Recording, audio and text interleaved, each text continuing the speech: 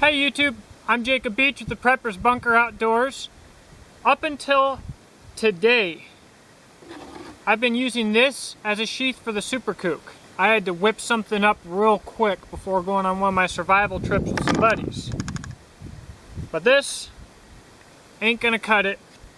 So today, I can finally show you the final prototype for our production knife sheath. Check it out. Okay, so it's taken quite a while to get this sheath out, which might be kind of weird to some of you guys.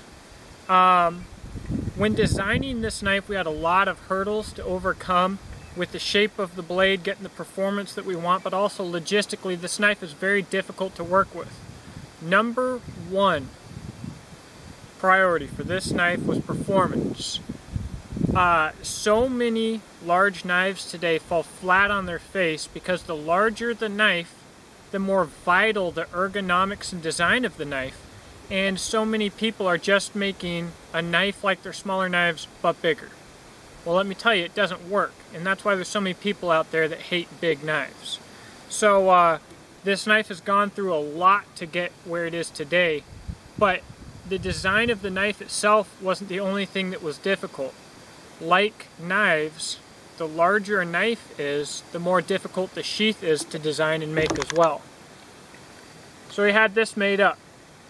It's made by Homestead Leathers here in Scottsville, Kentucky, in my hometown. Almost everything that we do is all here in Kentucky. This is a prototype sheath, so production will look a little bit different, but it'll be the same design. What's so special about this sheath is, like I said, it's so important for a sheath for a big knife to be well designed, and what having this mounting point for your belt right here that can pivot does is it allows you to balance the weight of this knife on your sheath and hold it at a point where you don't feel all of that weight on your belt. Check it out. Alright, so as you can see, the knife rests about at the knife's balance point, which means if you want to hold it more canted like this and keep the knife like this, it'll stay there. If you want to wear it horizontally, it will stay there as well. But what's really nice is this balance really keeps the knife comfortable on the belt, and when you're sitting down or doing anything else, it can pivot and stay out of your way. Also, retention on the sheath is very good. It ain't going to come out. And one snap, you've got your knife. This is a really, really cool sheath. I'm so excited about this thing. Look at the thickness of this leather, guys.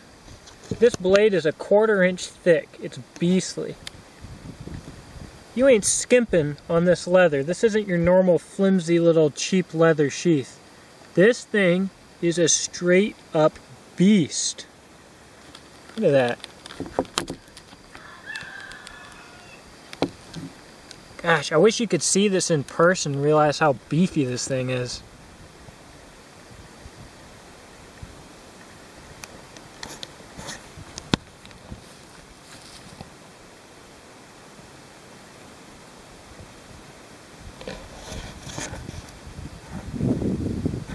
It's with great pride that I'm showing you guys this knife and this holster.